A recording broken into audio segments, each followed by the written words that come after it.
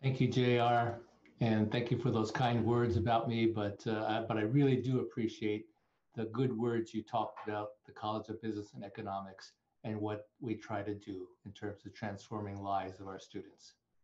So good afternoon. Congratulations to the College of Business and Economics on your 50th anniversary. What a golden moment, truly.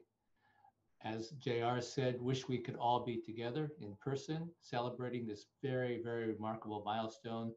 But as you are well aware, COVID-19 has changed our world forever in a way that nobody ever imagined when we turned the calendar into 2020. But I am so proud of the transformation that the college has gone through and how much it has grown and changed over the last 50 years. So let me give you a little bit about the past.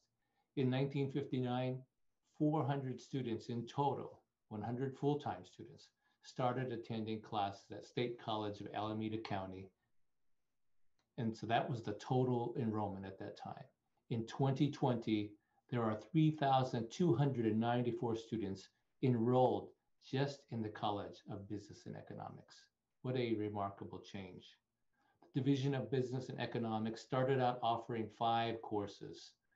Today, the College of Business and Economics offers 11 undergraduate and 10 graduate programs and concentrations. And Dean George Lowe, whom you will shortly meet, is the 9th dean in the illustrious history of the College of Business and Economics. And I have had the honor and pleasure of meeting and/or working with 5 of the college deans.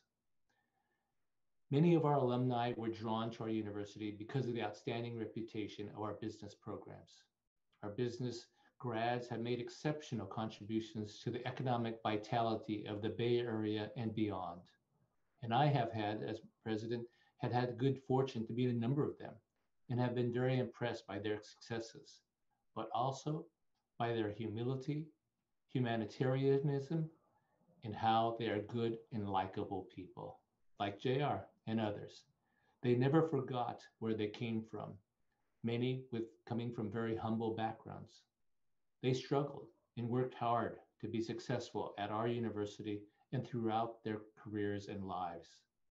You have met one of these, J.R. Haviland, and you'll meet some others today as well.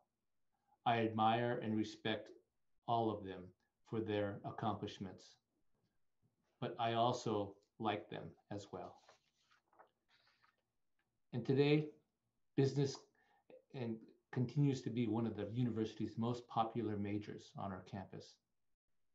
In our recent 40 Under 40 Awards program, where we recognize young alumni who have made significant contributions toward uplifting their communities, 35% of the awardees came from the College of Business and Economics.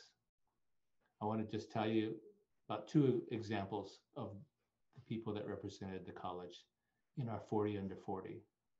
Eric Law, he's 2nd generation Chinese and first male in his family to graduate. He is currently a senior vice president for Bank of the West, responsible for market growth in San Francisco. In his spare time, he advocates for the Asian American community, including the Asian Health Services in Chinese Real Estate Associate of America. Another alum that was honored, Michelle Schumeister. She pursued a career in the tech industry and is currently a planning manager at Facebook.